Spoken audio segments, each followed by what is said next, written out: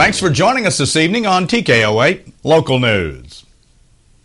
Boone County Sheriff Mike Moore reports that 2 arrests were made in a theft case. The investigation is still ongoing and the public's help is requested. 39-year-old Brian Knight and his 49-year-old wife, Laurie Knight of Harrison, have been arrested in connection with that case. Moore said the residential burglary occurred just north of Harrison on March the 16th, where they found that about $50,000 worth of guns, jewelry, and coins had been stolen.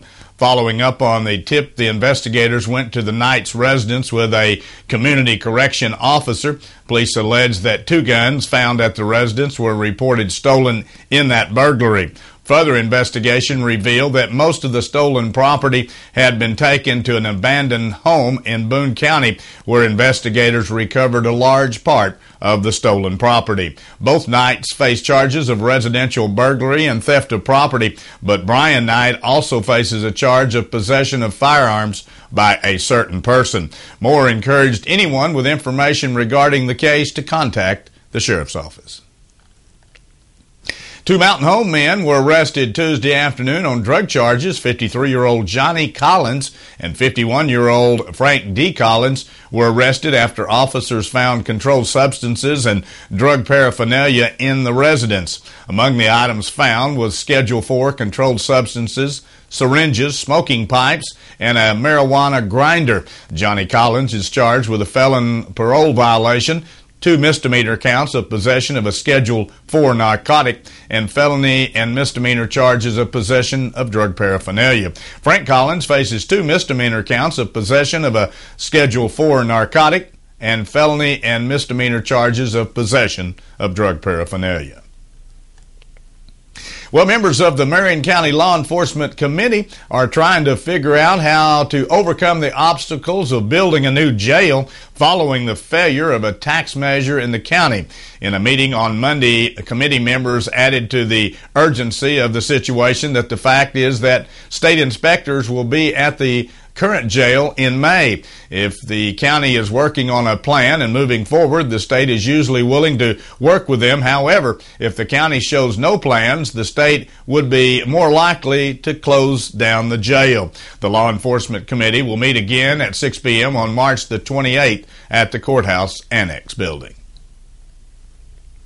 Arkansas Game and Fish Commission reports that a 3rd case of chronic wasting disease among elk and white-tailed deer in Newton County was confirmed late Monday. The first case was found in an elk that tested positive in February. The second was a deer found dead early this month in the Ponca area. The new case involved a deer found dead north of Mount Sherman at the Camp Orr area on March the 2nd. Overall, the commission hopes to test at least 300 samples from the area and is requesting that any residents seeing ill deer or elk please contact them immediately. The commission is holding weekly public meetings in Jasper at Carroll Electric, with the next meeting to be held March 24th and the 31st, along with April the 7th, beginning at 11 a.m. all 3 days. Harrison Parks Department officials have decided to use a little Band-Aid approach with the youth center's pool to get it open for the summer and see if the city would be willing to help with repairs in the future. The Harrison Parks and Recreation Commission met at a special session Monday afternoon to see the problems with the pool and figure out how to fix them. Parks Maintenance Supervisor Jerry Farmer suggested that resealing the lights might cost up to $10,000. The commission voted to approve the suggestion, and Chairman Jerry Malin said that he and the Parks Director Chuck Eddington would talk to Council Committee Chairman Mitch Magnus about the problem and see if the city might be able to help them out. Eddington also said there is a chance there are grants available for programs like the pool, and he will be exploring those possibilities. Stay with us. Be back in a moment. We'll take a look at some headline news from around the region as TKO8 News continues.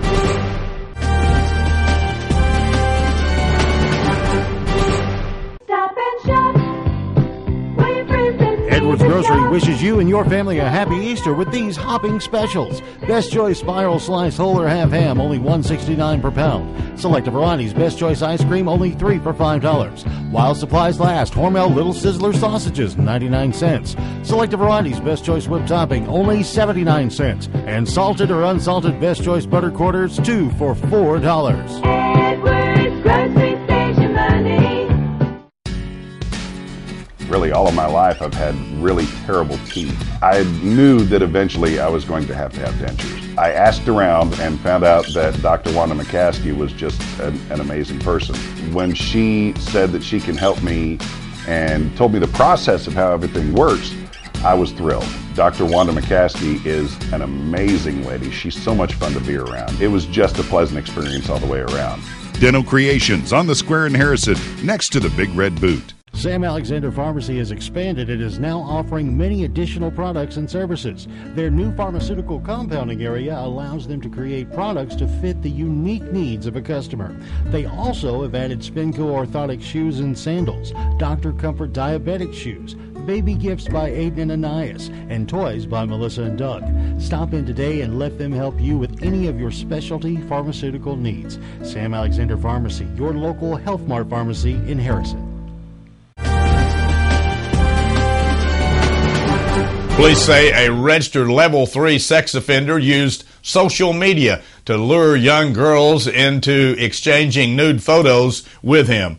Osceola District Court Judge Donald Betron found probable cause Tuesday to charge Tyler Anton King with failure to register and sexual indecency with a child.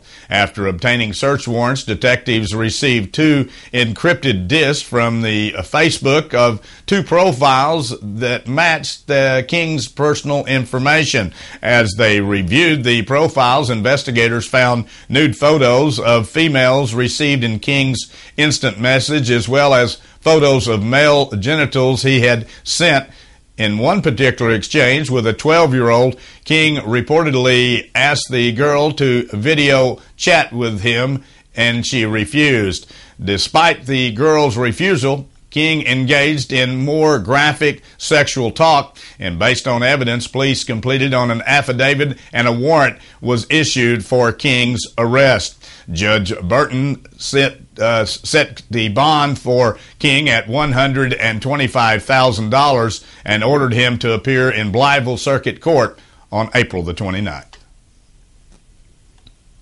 A high-speed chase ended with a motorcycle crashing into an Arkansas State Trooper's patrol car. According to Jonesboro Police report, 2 suspects led police on a high-speed chase on Interstate 555 Friday morning. As one of the suspects approached the on-ramp at Washington Avenue, one of the suspects lost control and fishtailed on the shoulder of the road, colliding with the state police vehicle. The suspect, later identified as Alvin Jackson, was taken into custody. After the crash, officers were able to find the second motorcycle driver, identified as Jeremy Stone. Arkansas State Police is investigating the case with assistance from the Jonesboro Police Department. A shooting in Blytheville, Arkansas on Monday night sent 1 person to the hospital. According to Captain Scott Adams with the Blytheville Police Department, the victim, Travis Young, is at the Med in Memphis, Tennessee, with a single gunshot wound to the back. Adams says no one has been arrested as of news time. Adams added that Young's injuries did not appear to be life-threatening. Police have added that the case is now closed because the victim is not cooperating.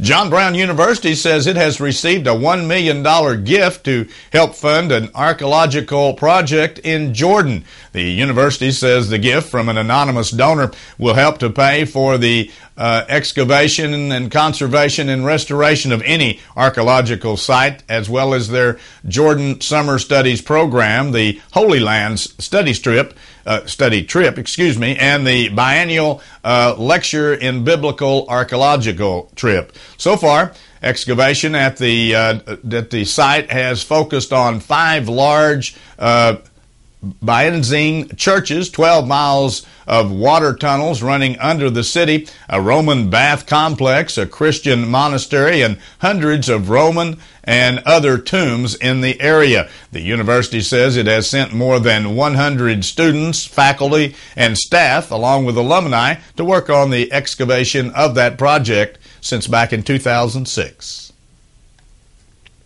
Jonesboro Church has offered to buy a former fairground site just north of the Craighead County city. The Reverend Stan Ballard of the Nettleton Baptist Church says his church agreed to buy the 77-acre fairgrounds, an exposition building, 2 livestock facilities, and a maintenance building between Jonesboro and the community of Brooklyn. The Craighead County Fair Association filed for bankruptcy in October of 2014.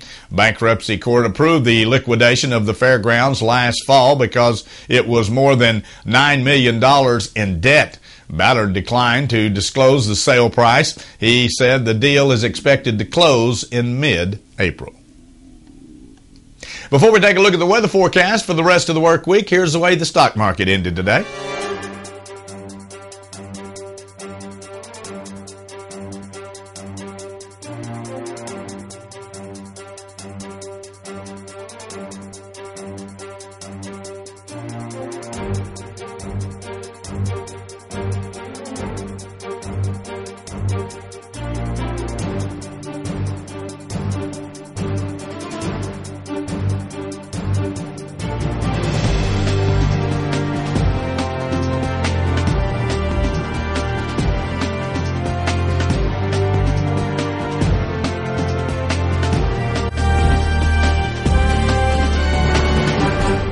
Another very mild but extremely windy day as lake wind advisories continued for the second day in a row around the viewing area.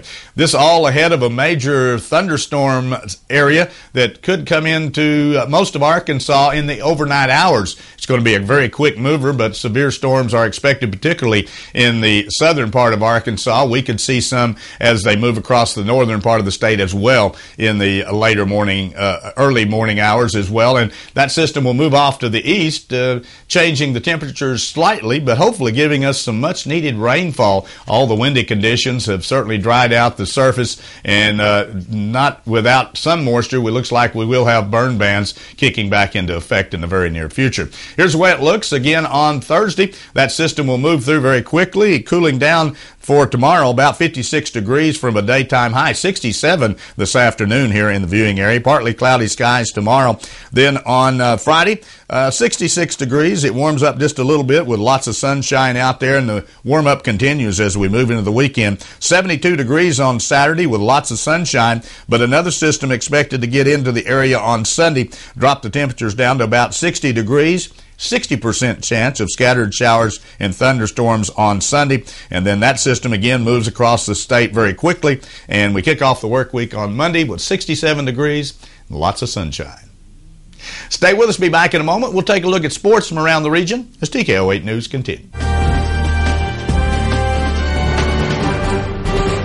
You're at the party, having a great time. Your kids are on the dance floor, shaking it for all they're worth. Then you hear it.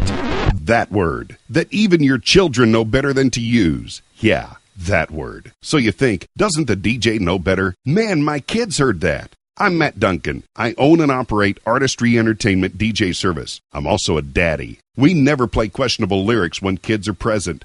Ever. ArtistryEntertainment.rocks. Yes, we get paid to party, and we take it seriously. It's out there. Something is definitely out there. Whatever it is, it's big. At one point, I swear, we got so close I could smell it. But then, poof, it was gone. Right. It exists. The new Honda Pioneer 1000 with a best-in-class engine and 6-speed fully automatic dual-clutch transmission. Pioneer 1000 from Honda.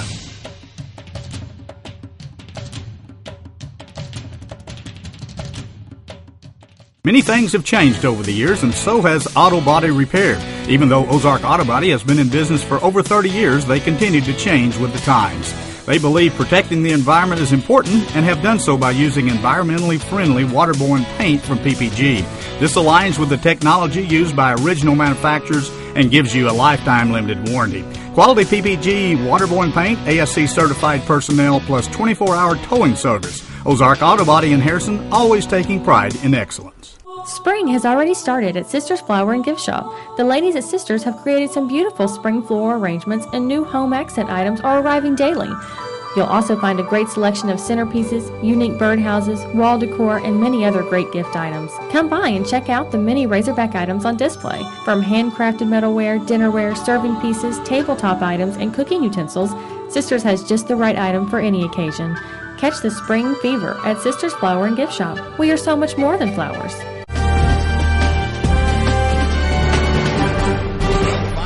Of North Ark's annual Snowbird Classic came down to one run. Sadly for the North Ark Pioneers, they were on the short end of that score. Lake Regions picked up a 7-6 win over North Ark. One run was put on the board in the top of the first for the Lake Regions team. North Ark answered with a single run of its own on Zach George's score and a pass ball. Lake Regions added 3 runs in the third inning and another 3 in the top of the fifth for a 7-1 lead. North Ark began chipping away at the deficit in the bottom of the fifth with 2 runs. The Pioneers then cut Lake Regions' lead to a single run in the bottom of the 7th inning. North Ark would put the tying run in the scoring position, but Lake Regions recorded the final 2 outs of the game to take the victory.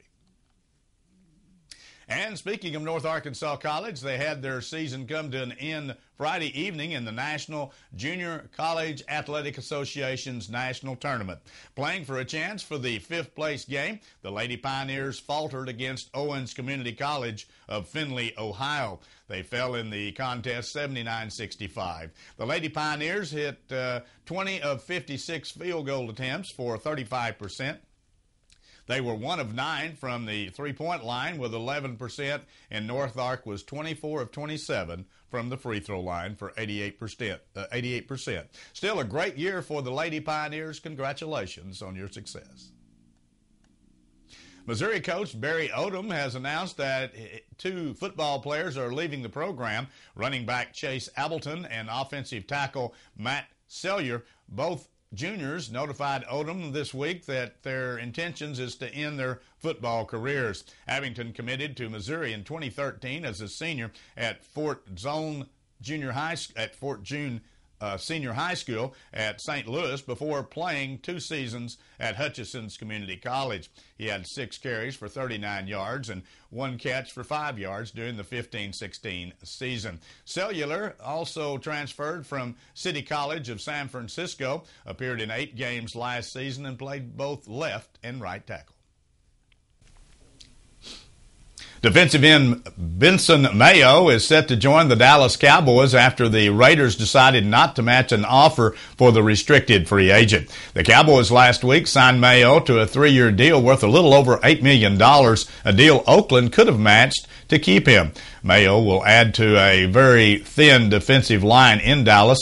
The Cowboys are unlikely to bring back free agent Craig Hardy and be without Randy Gregory for the first 4 games next season because of his suspension for violating the NFL's substance abuse policy. After 2 games with Seattle as an undrafted rookie free agent out of Idaho in 2013, Mayo had 22 tackles, 2 sacks, and 28 games for the Raiders the past 2 seasons. And again, the Dallas Cowboys have agreed to terms of a 2-year deal with running back Alfred Morris. 27-year-old Morris started every game in the first 4 NFL seasons with the Washington Redskins, racking up 4,713 yards rushing and 29 touchdowns. Morris adds more talent to the Dallas backfield, which already includes Darren McFadden and Lance Dunbar. Morris also has 3 1,000-yard rushing seasons on his resume and 2 trips to the Pro Bowl. His departure means that the Redskins could turn to Matt Jones as their everyday back, bring back Perry Thomas to share the carries, or look to draft backfield help. Well, that wraps up our broadcast here for this evening. Thanks for joining us. Join us Monday through Friday at 6:30 and again at 10 p.m. as we continue to bring you local news, weather, sports, and local announcements from around the area on Harrison's broadcast station, TKO Channel 8. Now stay tuned for more local events around